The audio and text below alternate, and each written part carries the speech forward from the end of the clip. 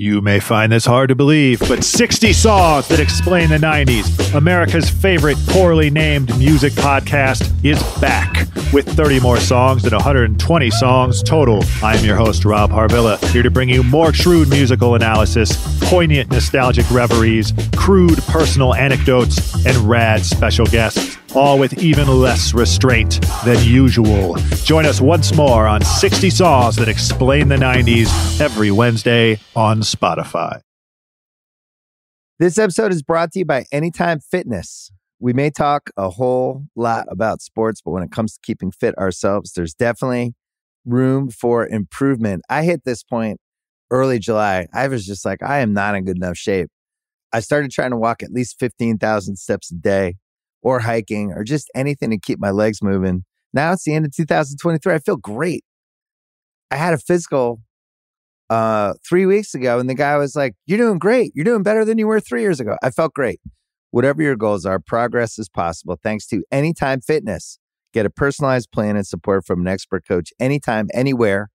Visit anytimefitness.com to try Anytime Fitness for free. Start to train for your life. Terms, conditions, and restrictions apply. See website for details. This episode is brought to you by Read, Write, Own, Building the Next Era of the Internet, a new book from entrepreneur and startup investor Chris Dixon.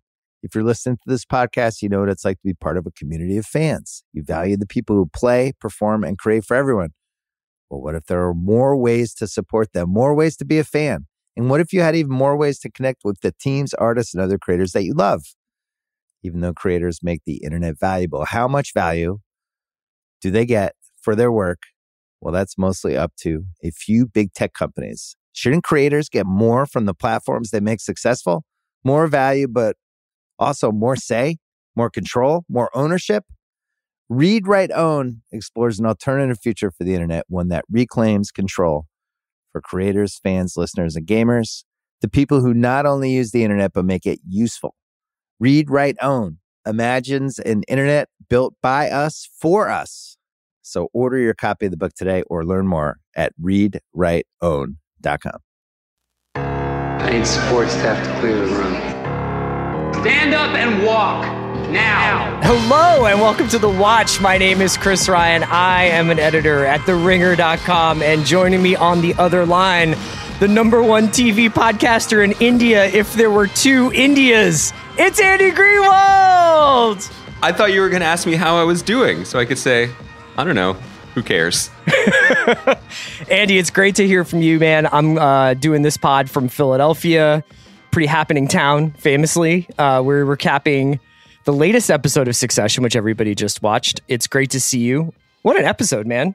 Feeling Virginia Woolfy tonight. Do you think? Well, yes. I mean, this was one of those... For a minute, I was like, okay, so this is the pause before the storm.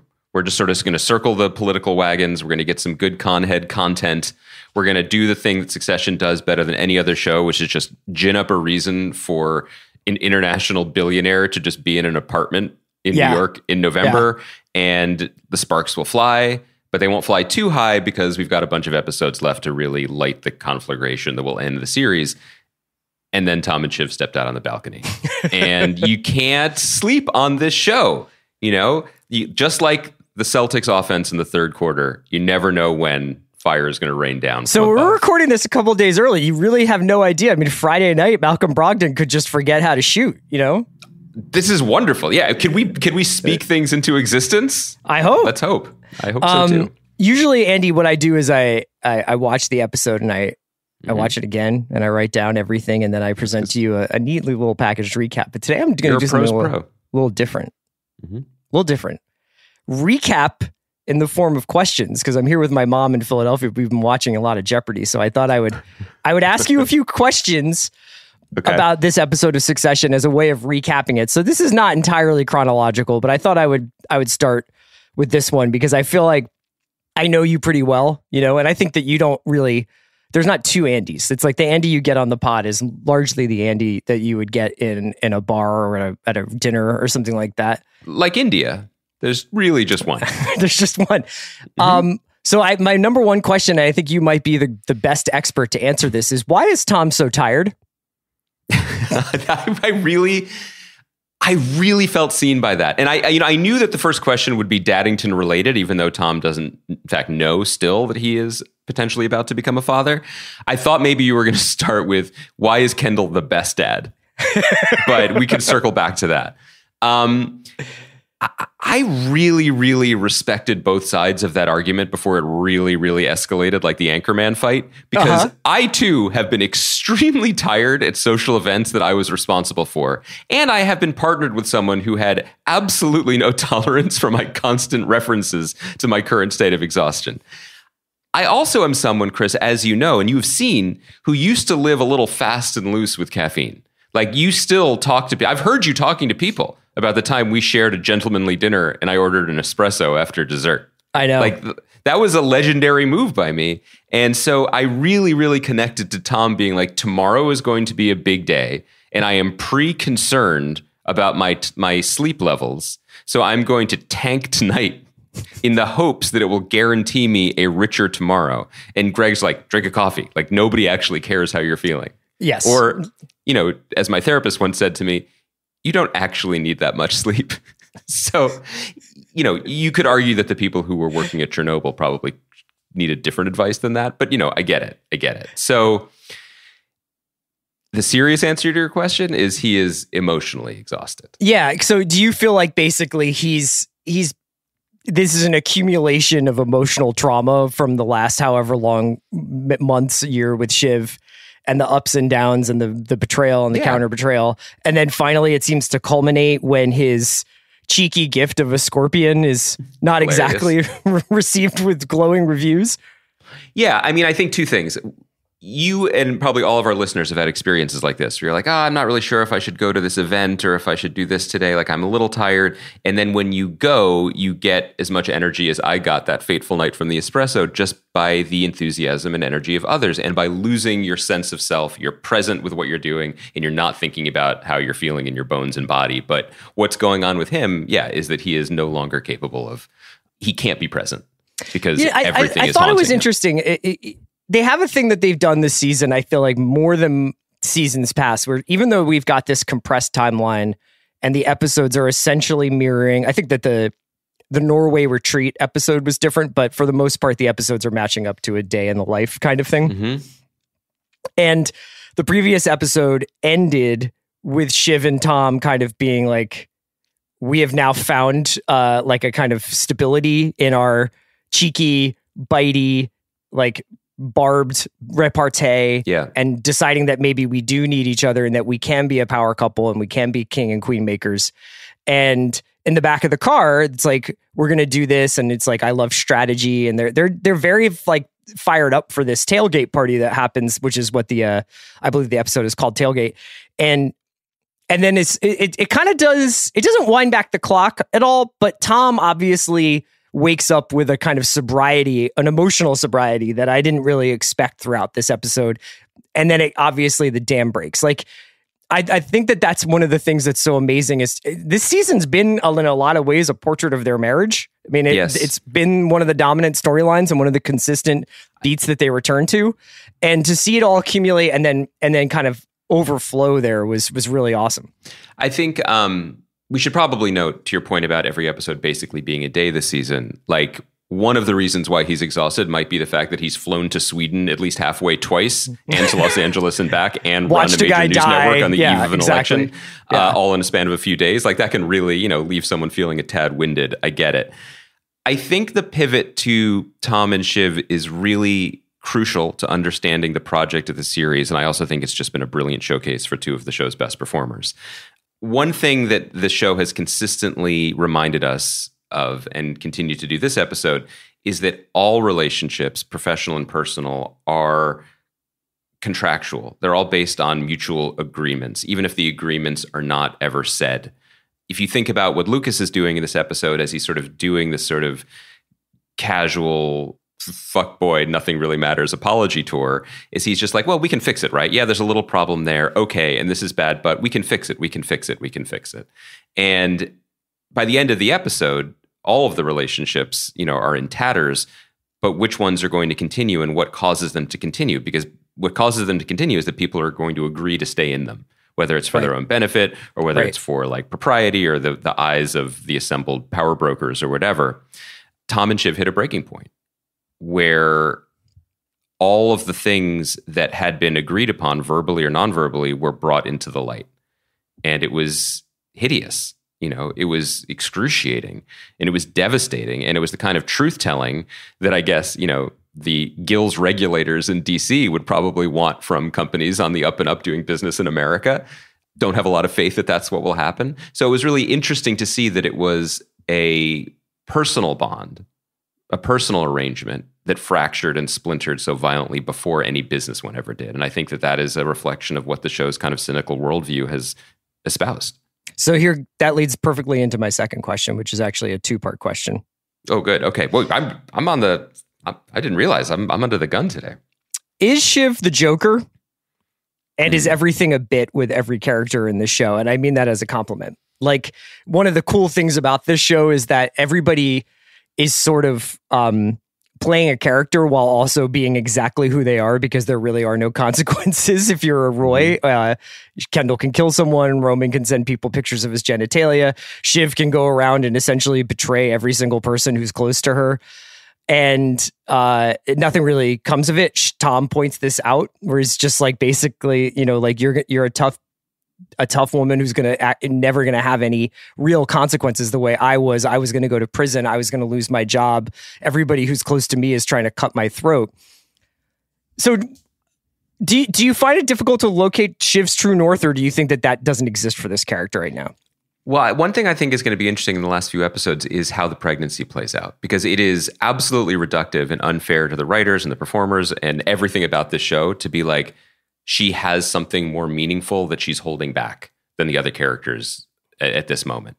But it was interesting. And it was interesting to consider the role this pregnancy played in that scene, right? When even before Tom says the most unspeakable thing you could say to someone like Shiv in this moment, which is that, you would be you would be a terrible mother. So it's really good that I thought that would be, I voted for Jokic. That would be the most unspeakable thing that you to me, that would be the most unspeakable thing, but I wasn't in that circumstance. She has something that she is keeping in reserve. There is not just she's got a secret.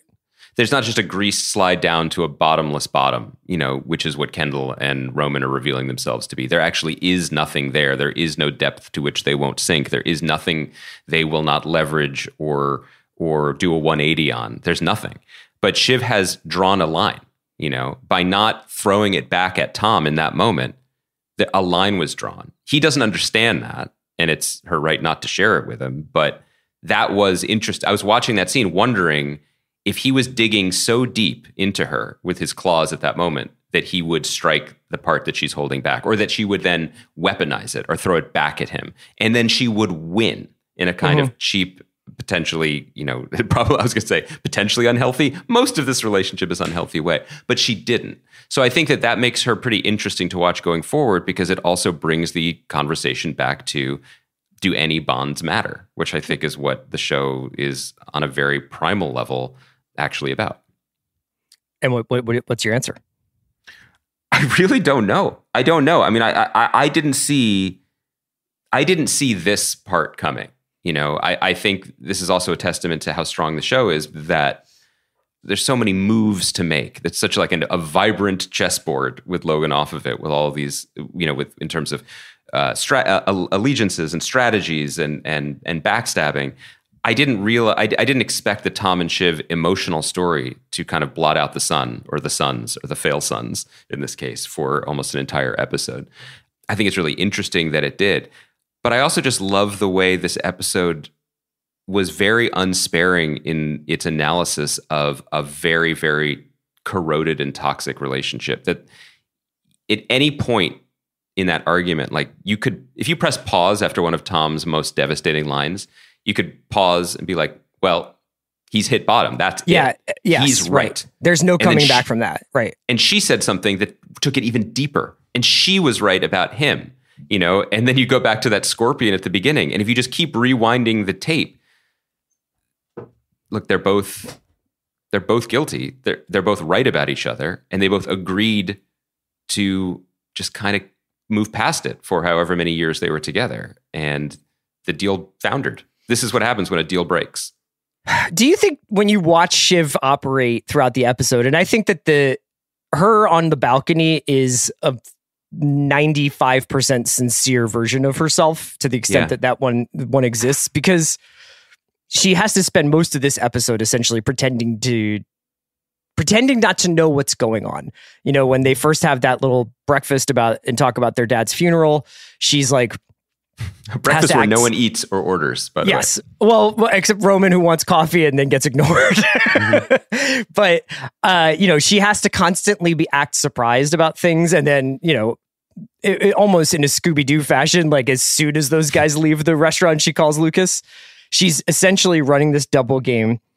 I think that the version of her that shows up on that balcony and she's like, I've nailed myself to Mattson. He's got a bomb inside of his numbers that it's going to explode all over me. And then, at the same time, she sort of wants Tom's undying loyalty while also trotting out his possible professional execution as yet another price tag that she's going to have to pay to get what she wants from Lukas. Do you think that does it track for you that she is essentially betraying, I guess, her brothers, but like I'm doing this whole thing, this weird anti-Shiv rhetoric in a weird way, and then at the end it's like Kendall distills this down one crown, one head. Children just model what they're shown, and she has no moral compass. I think she would like to have one. I think she would recognize the value in one. I think that her longtime commitment to socially progressive causes, on the background and margins of the show, suggests that that's important to her, at least for appearance's sake. But this family's core belief that was modeled for them is that everything's a game, everything is expendable, everything is a pawn, nothing really matters. You can say anything to anyone, and everyone bounces back up again and understands it. And that's the real ego of it. It's not that she's rich and Tom's provincial.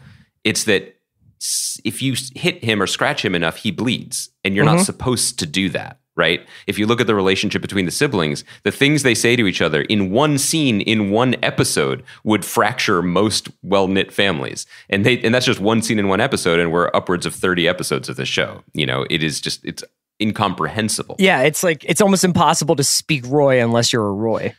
Exactly. It doesn't sound right coming from other people. It sounds like what it should sound like in the real world, which is horrifying.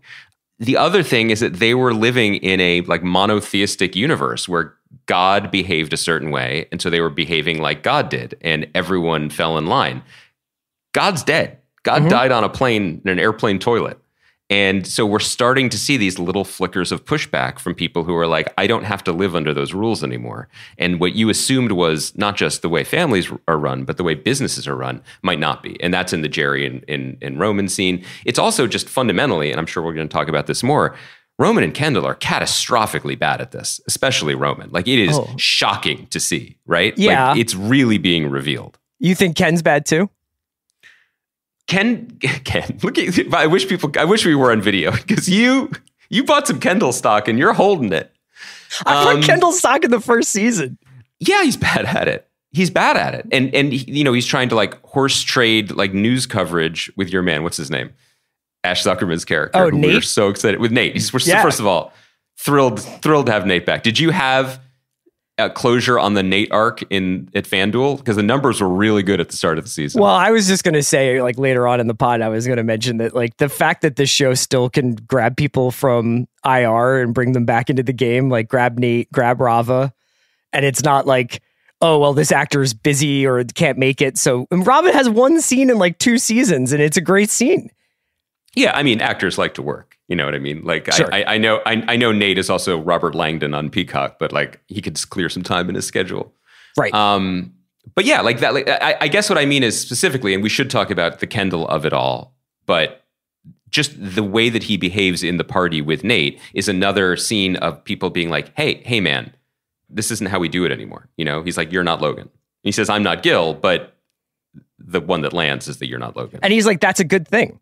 That's a good thing. It's a good thing that I'm not Gil and you're not Logan. Yeah, he's that's a good thing for the world. Yeah. Can we, before we move on, I mean, maybe you're the one driving the ship. So no, do ships get driven? Co-piloting. Yeah, by a captain usually. Yes, I think that we're co-piloting, but I think in my understanding of airplanes, there's 2 steering wheels. But like, it's kind of like in the movie Flight, where Denzel's character needs to sleep off his orange juice and vodka hangover, so he flips it over to the other dude, to Brian Garrity. Yeah, my guy.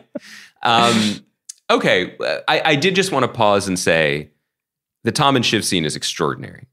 Like, it is absolutely extraordinary, and you and I have been on the front lines of this, and people have heard this, that like, over the last 10, 15 years. We've done such important reporting on We this have done matter. important reportage. No, but this idea that, all the good writing went to television, and all the people who used to write movies and whatever, and playwrights, they're all writing for television. And we could discuss that, whether that's true or not, or whether that's borne out in shows like the Robert Langdon Mysteries, whatever.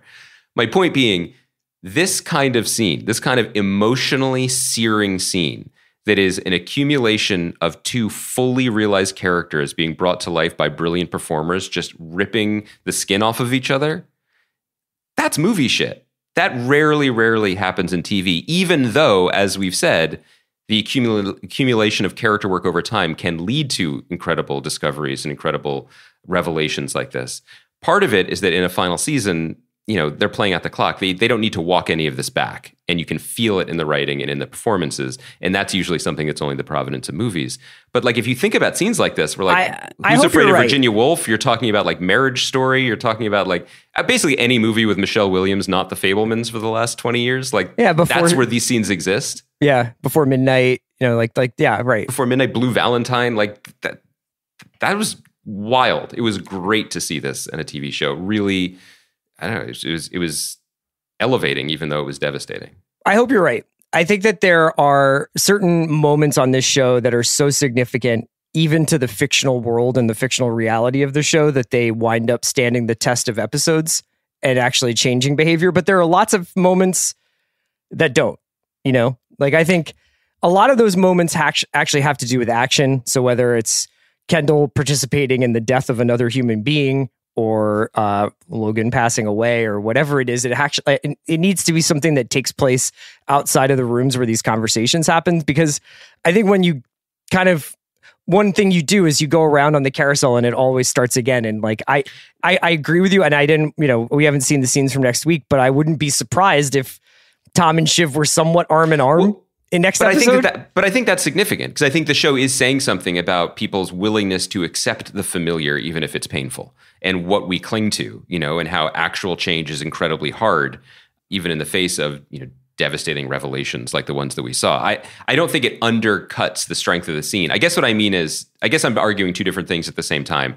And so take away the like what this means for these characters in the larger project of the show. I just mean that if you were to do a really, really bummer city supercut of the major Tom and Shiv scenes from the last few seasons, her asking for an open marriage on their wedding night, the time when they were having the picnic on the beach, when he's like, I just think maybe I would be a little less sad without you. Up to the stuff this season when, they're playing Bitey and talking about earlobes, to this scene. It's just some of the best emotional screenwriting, character-based screenwriting that I can remember. It's just so stunning. Cool. And the difference between TV and movies is that you can have Tom and Shiv be a C or D plot for 3 seasons and then make it a A- plot or a 1A plot in the 4th season. You know what I mean? And I texted this to you after we both watched the screener, that like, I thought this was a B episode of Succession, which, probably goes without saying. But with a Hall of Fame scene. Yeah. Yeah. But a B Succession is, if you're grading it on a curve compared to other shows, it's probably automatically an A. But I'm just saying it was a B episode, which they've earned. Take a pause, take a breath, circle the wagons. And then this A+ scene in near the end of it kind of blew up the whole thing and really reframed what I thought I had just been watching. There was, I think, another A+ scene, maybe not one that's going to be dissected the way that Tom and Shiv's was, but the Lucas Kendall showdown in this apartment is going to go down as one of my favorite moments on the show for a variety of reasons.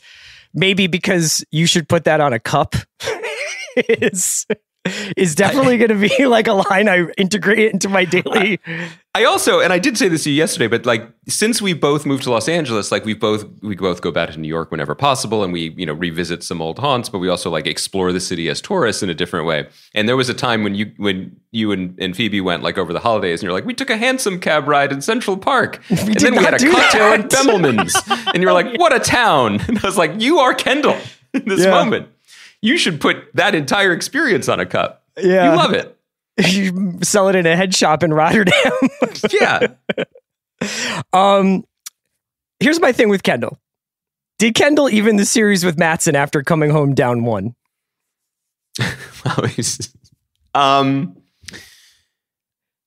I don't know. I mean, they drew blood. I think they're both bullshit artists is the truth. But that's the thing. It's all bullshit. And I think that what saves the show again and again, because look, if you take out some of the fireworks and you take out some of the performances and you take out the Tom and Shiv stuff, you're left with a lot of characters week to week doing wild 180s to keep the party going, whether it's literally having a party week to week or it's to just keep throwing doubt on this deal that really should be a done deal. I think broadly speaking, you and I are in agreement that the fact that we are noticing that and feeling that might be what Jesse Armstrong was noticing and feeling and why he made what continues to feel like the right decision to end the show. But I think largely that is also what this season is trying to show us, that it doesn't matter who buys who.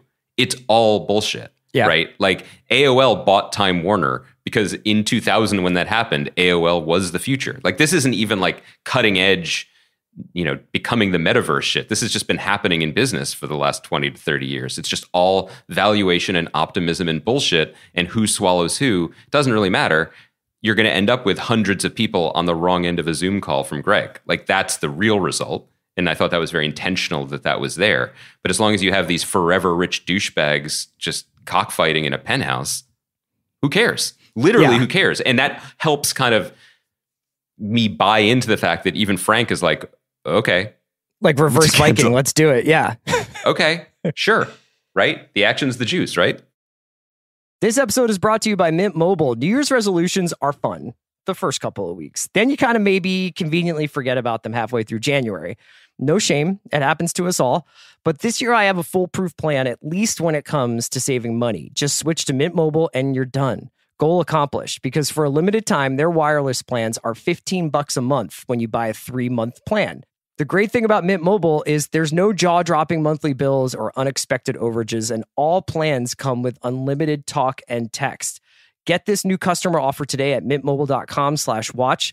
Additional taxes, fees, and restrictions apply. See Mint Mobile for details. This episode is brought to you by State Farm. You might say all kinds of stuff when things go wrong, but these are the words you really need to remember. Like a good neighbor, State Farm is there. They've got options to fit your unique insurance needs, meaning you can talk to your agent to choose the coverage you need. Have coverage options to protect the things you value most. File a claim right on the State Farm mobile app and even reach a real person when you need to talk to someone. Like a good neighbor, State Farm is there. I've got kids, and that means it's always about them. But I need support too. That's where Ollie comes in. With their delightful, hardworking gummies, my partner and I can actually get a good night's sleep, so we'll both stand a chance of managing our stress responses. Even when the kids are doing parkour in the living room, discover Ollie vitamins and supplements. These statements have not been evaluated by the Food and Drug Administration. This product is not intended to diagnose, treat, cure, or prevent any disease. Why is it that with sparkling water, I'm always playing guessing games with what flavor I'm drinking? Is it citrus? Is it aluminum can flavored? Not sure. Sparkling ice, though, they really mean flavor. Like in-your-face flavor. Orange mango, black raspberry. Don't even get me started on the strawberry lemonade. Kiwi Strawberry slid right into my taste buds DMs last night and let them know who's boss. No subtleties there, and no sugar either. But it does have vitamins and antioxidants. Find sparkling ice at a major grocery store or club retailer near you. Sparkling ice. Anything but subtle. I thought it was great, that moment when it kind of becomes apparent via Ebba that Lukas is inflating his subscription numbers in India and that he needs this ATN or this Waystar deal because he needs to distract from the fact that he's goosing his own numbers and that he's sitting on a pile of sand here, right? Like that there's not actually a there, and there's not a there for Living Plus. Like these guys are just like, if I just keep things moving enough and set off enough fireworks, the street believes it, people believe it. It doesn't matter what the reality is. Well, one thing that we're seeing in our actual real life, and the trend lines were there for this before they wrote the season, but it does seem particularly apparent at the moment with companies like balloon companies like Vice suddenly declaring bankruptcy, and some of the fallout and language surrounding the writer's strike in Hollywood is like, for as much as the idea became orthodoxy that brick and mortar business, the tactile business was the past. And, this is what Logan thought. And when they were saying why they needed to do this deal is they needed to lean into the future and like chase that and stop being so hidebound by old people on cruises or making movies that cost too much. Like there's a reason why bullshit unicorns like Gojo need to actually tether themselves onto bricks. Yeah. Because otherwise they'll float away into absolutely speculative shareholder nothingness. There's nothing there. There's this whole second India. It's all made up. Right. And so they need each other, each to protect their own illusion, which, Chris, is kind of like why Tom and Shiv need each other too. Boom, done. Podcast nice over. Thanks. I'll see you next week. I love how, you can say like, oh, characters do 180s or things reset in different episodes. But it's so cool how the characters are forced to behave differently depending on the location or the setting that they're in. So environmental factors play into, like, I saw Lukas in a different light in this episode than I did when he was in Norway and kind of lording over the mountain and wearing his hooded windbreaker and being like, I need this deal to go fast, and like manipulating those guys and speaking Swedish and making them feel alienated and everything.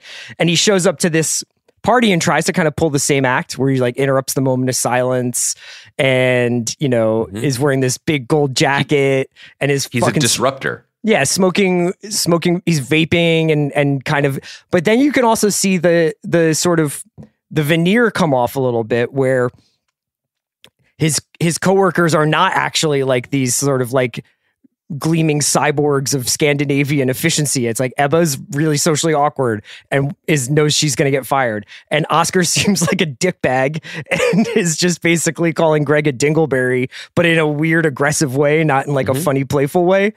And Lukas himself is like, ooh, I'm feeling socially awkward, so I'm glad that this whole experience is going well, when Shiv is sort of telling him. The one thing I wanted to ask you, though, is they have that meeting kind of in the cloakroom where Shiv is like, you're doing good. But before I do any more work, like I basically have to ask the Stewie, what's in it for me question. And it's a really delicately written and performed scene because on one hand, I just don't think Lukas has any interest in working with her at all. I suppose for the sake of the show, he might, but it just seemed like in that moment, there was the opportunity for him to be like, yeah, I'm going to need somebody here to basically run the American operation and run the media side of this business. And that's you. And he doesn't say that. No, I mean, he's a very, very broken, lonely person, right? Like even Ebba's like, he's not even a coder. Like we just propped him up. He's traveling with these two people who are supposedly his closest business associates and de facto friends, aka the ones that he sends blood to, or maybe would if Oscar asked nicely. And when Lukas finds out about the India thing, he's like, which one of them talked? Right. Because he doesn't trust Oscar or Ebba, yeah.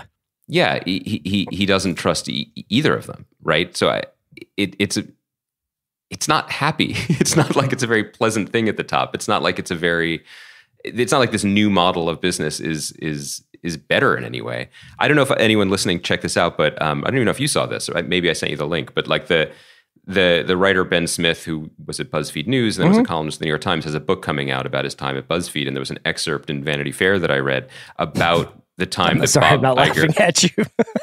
Well, I'm laughing at you. I think you thought that I was going to say I heard it on Fresh Air, and I haven't. I thought you were going to say that too. I know. See, here's the thing: my commitment to legacy media isn't a bit. I'm a brick and mortar guy. To exactly 4 sources of news. Yes. And one of them is Facebook News. And the other is Bill's Pod. So the only things I know about is that the Cavs shouldn't have bought out Kevin Love, right? And I know which Instagram stars posted a stunning look 6 days after they post it, because that's when it gets aggregated by Facebook News when it's written about. It is honestly one of my favorite things is when you send me like a comicbookdigest.com blog post that's finally been aggregated into your Facebook news feed. Yeah. And it's like, did you hear that Jason Momoa wrote a version of Aquaman 2? And I'm like, yeah, dude. Yeah, you had heard about that? Yeah, I'm fucking working the fields, man. I'm out here. I'm just like, I'm trying to find out what's going on with Aquaman. You out there on blue sky, just searching? Is that where you're at? That's right. Anyway, my point is about this piece. It's about when Bob Iger and Disney were going to buy BuzzFeed. And Jonah Peretti was just like, I'm not sure if it's a cultural fit. And like walked to Orlando and like they flew to Orlando and he made like very inappropriate jokes at the investors meeting. And like all of these people coming from the top down or bottom up just kind of seem like slightly damaged bullshit artists. And maybe that's just the way business is done, and maybe it's the way business has always been done. But it continues to be remarkable to me that just like how psychologically acute Succession seems to be in its understanding of these titans that in past iterations of fictional entertainment tend to lionize them. But the more we know behind the curtain, it's just a lot of this. I think once they announced that this was going to be the final season, I started watching this show with a slightly different lens where it was like kind of, and I know that I shouldn't do this. I know that you're supposed to, or ideally you just watch what you're seeing and you read the text, but imagining different versions of this show. And one is obviously the one that goes on in perpetuity, or at least for a few more seasons. And you have like 7 more mergers and 5 more ups and downs of Kendall's like addiction and Tom and Shiv happily ever after or not. And like, there are all sorts of ways that this could have been, kick the can down the road. But then I sometimes watch this show and imagine what would it be like if the show slowed down to explain everything. And you could say that about the honestly like enormous amount of information and backstory that were given in side comments in the opening 15 minutes of this show between the political tenor of the country, like Ravenwood fans and anti-ATN groups at Kendall and Rava's kids' school. You can take it from Jimenez's like slight lead over, I guess, Mencken, right? Like is the Republican frontrunner, but Connor is obviously like mildly eating into like Mencken's base. We have to talk about this. Yes. Oh, we will.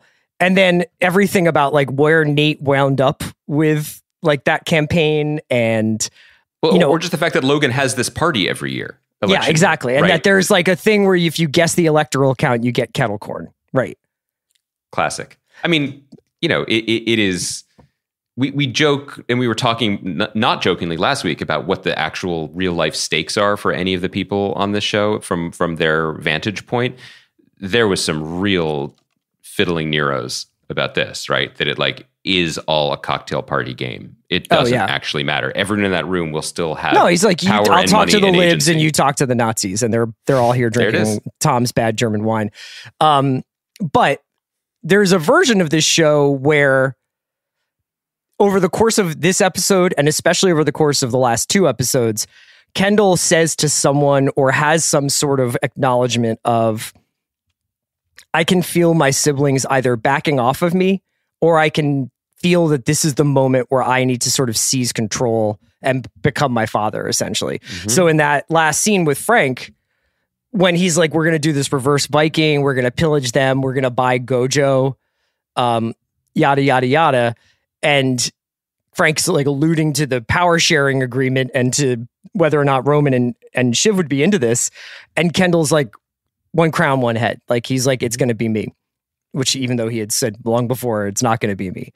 I don't necessarily need there to be a moment where Kendall looks at Roman and is like, I don't trust you anymore, or gets wind of Shiv basically within the same party running a double game on 6 different people. Do you ever feel the absence of that connective tissue or that exposition? No, because everyone is true to who they've always been. Like, Kendall has always been relatively dismissive of Shiv. I think he likes her, but he is continually for this many years, including up to, when they were arguing over literally the succession plan. You were doing, it was phony work, made up work for Dad, right? Like, you've never actually worked in this company. You don't belong here. Like, he's been consistent in that.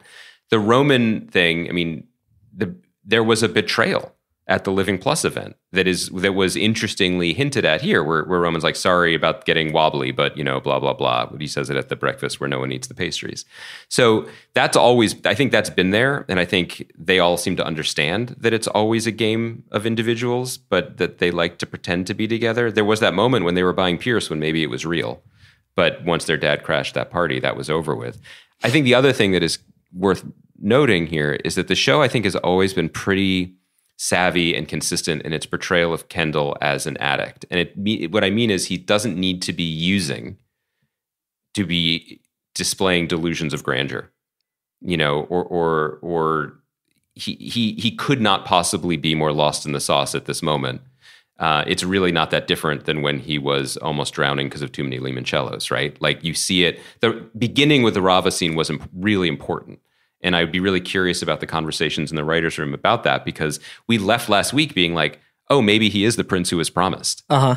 Like, because his performance with the Living Plus stuff was remarkable. It was charismatic. The street loved it. It also was not like his father, right? Because it was exactly what he thinks that he is. It was kind of a little bit new agey. It was a little bit disruptive. It took his weakness and made it a power. His weakness being his vulnerability. Yes. His erratic kind of wide-eyed dreamer bullshit, and it turned it into an asset rather than a drawback. He moved markets with it. I mean, that is exactly right. And it felt like, oh, this is final boss form Ken. Like he figured it out to turn his weakness into a strength. And then we begin this episode with a scheduled meet on a West Village street with his ex-wife about their daughter being harassed because of something that he is responsible for. And it ends with him yelling about how busy he is and how important he is and how he's doing it all for the children that we may likely never see again. Of course, they may have been in the next week on Succession at the dad's funeral. We don't know. But he is who he is, and they all are who they are. And what's kind of interesting and damning about that is that's why Logan succeeded, is because he was absolutely, unfailingly exactly who he was always. Right. And who he was is the poor bullied kid who wanted to get revenge on the entire fucking world for thinking he wasn't good enough. That got him to where it got him. And you can say, and it's why he doesn't like people telling him what to do in Living Plus advertisements when they're giving him direction about like, oh, sound happier or sound warmer or whatever. And he's just like, fuck off, And he died alone and hated in an airplane bathroom, but also worth billions and et cetera, et cetera. And so everybody just is who they. I mean, I that makes me think of what you were saying before about where Tom and Shiv may end up at the end of it. I do think one of the most like kind of subversive things this show could say is that what was the Seinfeld mantra? Like no learning, no growing, no hugs. Yeah. I mean, but do you think that it's a condition right? of watching modern television that we're expecting there to be growing? Do you think we need somebody to look and say, I'm not a bad person? Like, do you think we need those easy lessons, or do you think it's the show trying to have its cake and eat it too, where it has these searing emotional moments like Safe Room or even the fight between Tom and Shiv tonight, and then it can also be like, but let's sort of wipe away the whiteboard here. You can see the outlines of the writing, but we're going to now start again at zero. Like, I'm not saying that the show isn't consistent. Jerry is acting consistent with someone who has been harassed by this guy who she also has this weird codependent relationship with. And even her sort of suggestion of like, I basically could have gotten you there, right? She's like, I could have gotten you to the top here. Shiv too has got a moment where she's just like, I think I bet on the wrong person. I nailed myself to the Mattson cross. Kendall's the only person who's like, I bet on me and I'm either going to float or sink. I think that, look, I love the show. I'm excited for the last few episodes, and I'm excited because it's going to be Jesse Armstrong's vision, his writing, and what he wanted to do and his decision-making. But if you pull back a step, this really is, to my mind, one of the most fascinating finales ever. Because your question brings to mind something that we've referenced before in the podcast, which is, what does a show owe its audience, and what does the audience expect of a show, and when the bill comes due? And we often reference the kind of fractured or bifurcated ending of Breaking Bad, which in the spirit of Vince Gilligan, like, let's make everyone happy and let's solve every problem, gave us both. It gave us Granite State for the people who were like, he deserves to be lonely and punished. And it gave us Felina for everyone who's just like, let's go out with a bang. Let's or kill a series Nazis, of bangs emanating from a car. I don't think anybody watches Succession for a happy ending, though. But that's the thing. What would a happy ending even be on this show? And in the same way that what would a happy ending be for something like Mad Men, which was also about how people are people in any era and kind of can't get out of their own way, it tried to have it both ways. Like, I'm sorry, I'm going to give a very, very general spoiler for the end, but just to say that, like, I think a truly happy but maybe not satisfying ending for a rapacious character like Don Draper probably would have been going to a New Age retreat for a very, very long time and learning to live with himself. It wouldn't be going there to live with yourself to then invent a jingle that will revolutionize advertising around the world to sell sugar water. Sure. You know, and maybe that is in and of itself is interesting because that's the human condition, blah, blah, blah. So, but what is the correct ending here? It would be these people fucking walking away. Well, I know that I have TV brain because I am now doing the same thing that I was doing during the end of Mad Men, where it's like anytime a character is in a car, I'm like, don't get in a car accident. And just like even on watching Homeland when it just gets T-boned no matter what. But I was just like watching Tom on the balcony. I was like, is this guy going to jump off the balcony? You know, like there are, I think because you're kind of getting towards this point where it's like, it's not that death is the only resolution, but it is sort of like in the air. And I think because the show has played with these images of people falling, people drowning, people contemplating their existential sort of place in the world while staring out at this abyss of Legoland that they are both the master of and also completely subservient to. Like, I don't even know. I mean, like, obviously, I think that there was a through line through this episode of like this stuff about the firebombing of an election of a campaign office in Arizona that gets joked about, just some firecrackers, and I think a file cabinet, you know, had to go to the ICU or whatever. But like, they bring that up multiple times. Obviously, the election is coming. We're coming out of a very tumultuous election in our own country that served as a backdrop, at least for the writing, if not the production of the season of television. So clearly, like, there's going to be some stuff in here, but this show has never been about the quote unquote real world. You know, it's always been about the world that the reality of this family. I think that's an important thing to flag because, you know, you and I, we're just grabbing our popcorn, waiting for the Justin Kirk episode, both because we like Justin Kirk, but also because that means that the politics are being brought to the fore. And anybody who lived through one of the worst days of my life in 2016 knows that, like, being up a couple points in the polls the day before the election isn't necessarily a harbinger of awesome things to come. This is why you got to follow Haralabob on Twitter, man. Yeah, the two of you were looking at the futures market. No, he was just like, it's over. Yeah, that was, I mean, it was just a cool night in a lot of ways, but I appreciated his clarity of vision. I appreciated knowing about 15 minutes before most people. And you know, knowing that was what, 12 hours before my nose just started bleeding when I was driving my daughter to school the next morning due to like just intense stress. So I showed up looking like fucking Creed, except just someone who was punched by Creed. Anyway, there's a version of the show where everything we're talking about, that these characters have lived in a manufactured environment where it's okay to talk this way, be this way, behave this way, because it's all play money and none of it matters, and their feet never actually touch the ground when suddenly the bill comes due because they've elected a fascist. And there's violence in the streets. Now, they're not on those streets. They're in the penthouse. Mm-hmm. But it was telling that the episode began with Rava, who I think is one of the few characters who have been inside the circle and then left the circle, right? Yeah. And so she is actually living on Earth. Just hanging out at Birch Coffee, yeah. But, you know, she has an incredibly nice place. Remember, we saw it when Ken was hanging out there. Oh, that's right. But it's touching his kids. You know, the fire that they are playing with is spreading. And I think and again, I'm not advocating for a show that's just like, you know, essentially it ends with like a bunch of reply guys like the Krasenstein brothers being like, I told you so. Like, that's not the politics of the show, and that's not good drama.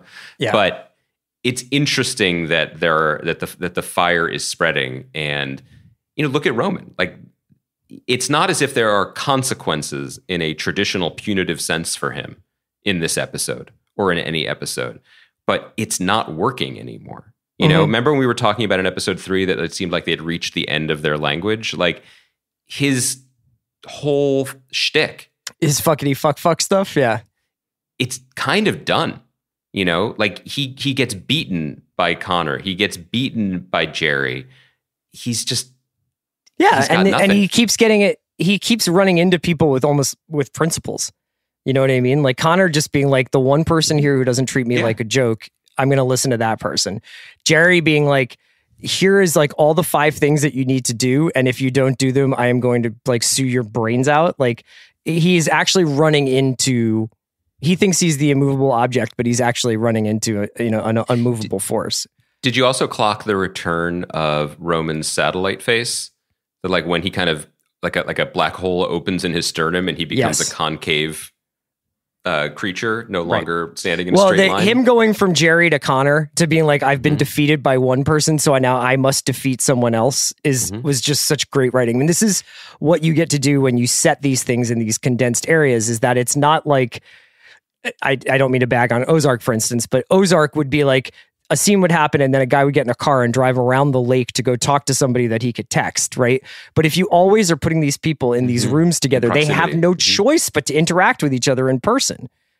Also, the show, you're talking about like breadcrumb trails, or like, are people behaving in ways that are consistent with things that have been set up before? Let's just clock what's coming. Like at his lowest moment, Roman has now circled delivering the family eulogy at his father's very public funeral as his redemption arc for someone who apparently has pre-grieved but is behaving like an absolute fucking lunatic for a number of weeks now. I just can't imagine it's going to go great. I feel like that's something to be aware of. And that kind of goes back to the question of whether or not you would want, or have I missed some sort of subtle recognition on Kendall's part that Roman is spinning out? So he's up on the mountain. He's up on the mountain with Roman when Roman changes the play at the line and goes up to Mattson and is like, you fucking killed my dad. He was in the dressing room with Roman with the flight jacket when Roman's like, I'm going to let you do this one because it seems like you're losing your mind. And he conquers that. And he's like, okay. Firing Joy, firing Jerry. Yeah. So, I mean, I think that I have to imagine if you're going to take it, if you're going to assume that Kendall knows that Roman is behaving that way, does Kendall also know that Shiv is kind of double dealing here? He assumes, because like what is a kindness, like on the most human basic level, what kindness can we give each other, particularly within a family, is just to be present and to listen. What a Roy family member does is listen and take notes for the rat fuck dossier. Yeah, right. Everything is,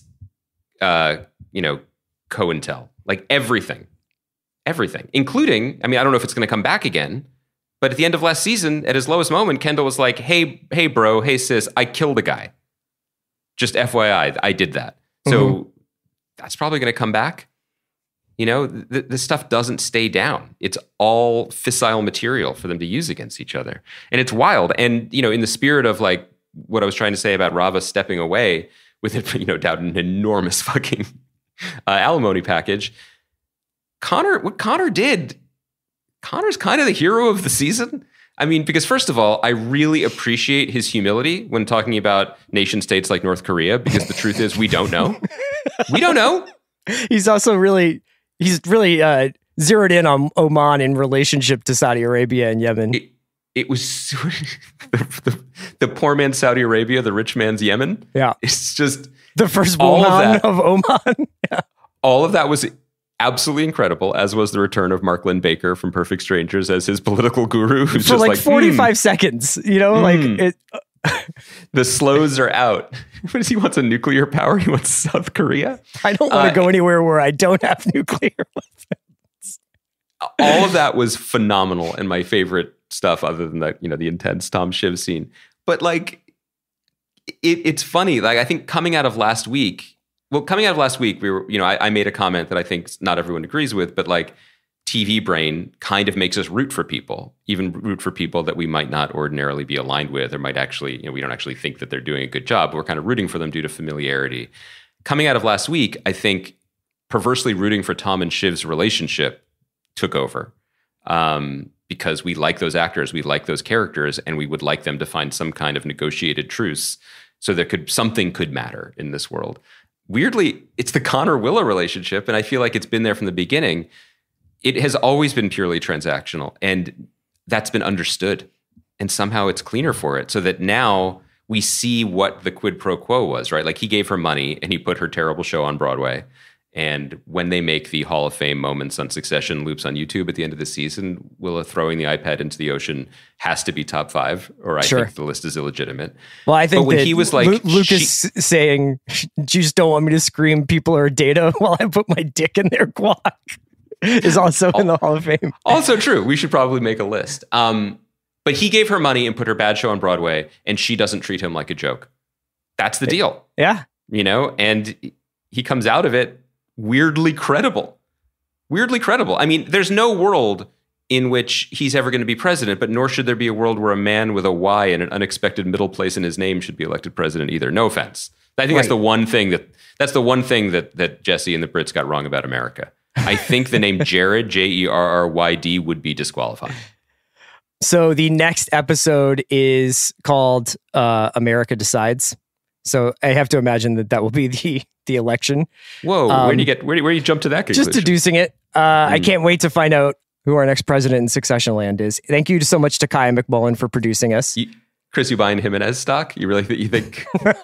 I love that you're acting like, boy, I really think the Dems got a shot in this universe. I think that's where we're going. We will be back on Thursday to discuss all things TV, and then we'll be doing, obviously, the last couple episodes of Succession. Andy, thank you so much for joining me, man. Thank you. I know it was a game time decision, but thank you for extending the invite. And thank you to all the Baranskis for your support in this difficult hour.